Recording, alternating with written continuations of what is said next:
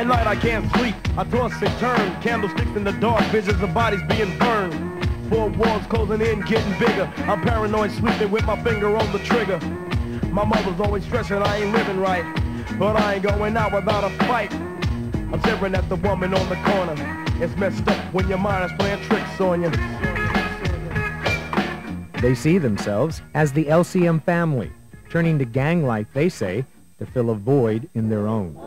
This is my family right here. I don't have a family. This is my only family. The only people that back me up whenever I have any troubles, you know what I mean? That's it, LCM, Las Cuatro Milpas. You don't have to be rich.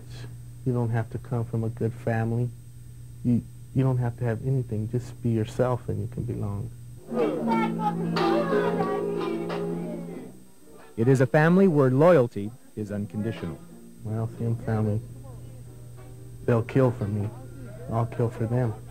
It is a bond that can tear real families apart. This girl's sister recently joined a rival gang. They already did a drive-by on my house already. That other gang did. And my little sisters were out there. And they almost hit one of my little sisters, and that hurt me. Is it worth being in the gang if that's what's going to happen? To me, right now, I think it is.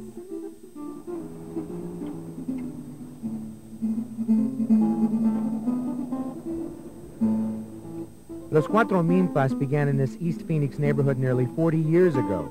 Its presence is part of everyday life, and so is violence.